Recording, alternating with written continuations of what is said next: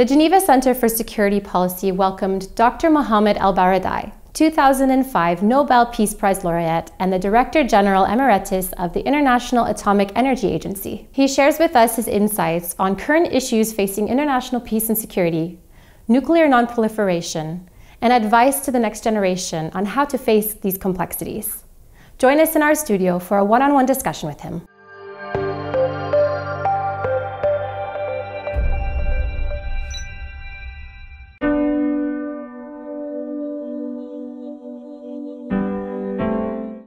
Well, I think we are in a very critical time, critical period in our history, because we have the old system, which was the creation after the Second World War, is pretty much gone, and we do not have yet a new system in its place. So we are going through a transition.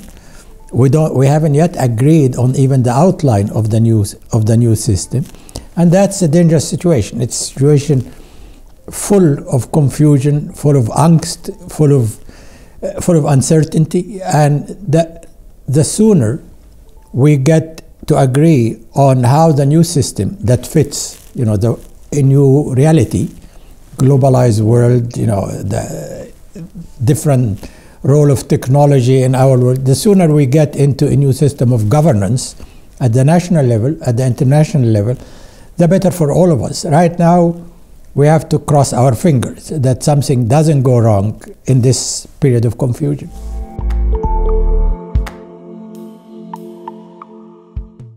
I think this is a real danger we are facing, the nuclear threat. We continue to live in a world marred or tainted by the existence of nuclear weapons. We have 2,000 nuclear weapons on alert, which means that they are ready to be promptly launched, as they call it, which means that the US president or the Russian president will have 7 to 8 minutes to respond to a reported nuclear attack, which could be miscalculation, which could be computer error. So we live in a very precarious situation when a nuclear weapon could be launched. And if we have nuclear weapon launch, well, how the impact of this, how the other party would react, we'll go into a nuclear war. We understand, of course, the impact of nuclear war. That is self-destruction, basically, of the whole, or at least a good chunk of our world. We have to move beyond this system of nuclear deterrence, which was a brainchild of the Second World War of the 40s. We are now in the 21st century, and we need to figure out a better system of security that is more inclusive, that is equitable, that does not depend on nuclear weapons. Depending on nuclear weapons is a doctrine that is not sustainable, that is dangerous, that is not immune from human fallibility. And of course, terrorism, extremists, how long would it take them before they get their hand on a nuclear weapon? And if they do, well, if they do, they will simply use it. I mean, they have no return address. They don't have a deterrence in their mind. Everybody agrees that this is not what we should have. Everybody who is at the heart of Cold War, everybody who has experience, and yet we are not yet able to move. And I was saying here at the center that the work is cut for you. That we talk, we complain, but we need creative ideas. What is the alternative in our security system? That a security system that does not depend on nuclear weapons. How do we get out of poverty? Why do we have 2 million people live under the poverty level today? Which is unconscionable, unacceptable, because we have enough resources to feed everybody. So how we can use the technology, the new technology, to get us together, the togetherness, rather than keep us apart. Right now, we live like in a tribal system. If you are not from my tribe, I don't really care very much about whether you die in the Mediterranean drowning or you get shot in Afghanistan.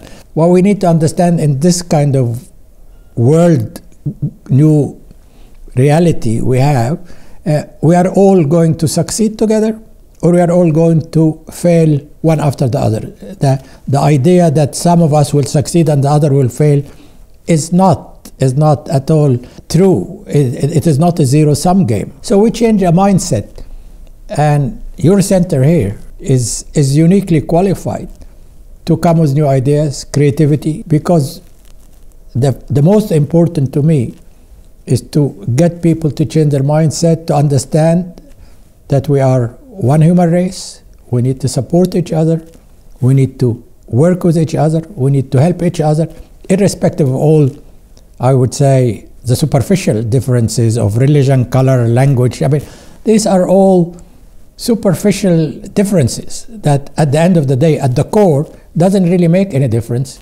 We are all share one thing, humanity. And I hope this is this is our salvation, to my mind, to feel human and to share that sense of humanity with every individual on the face of the earth.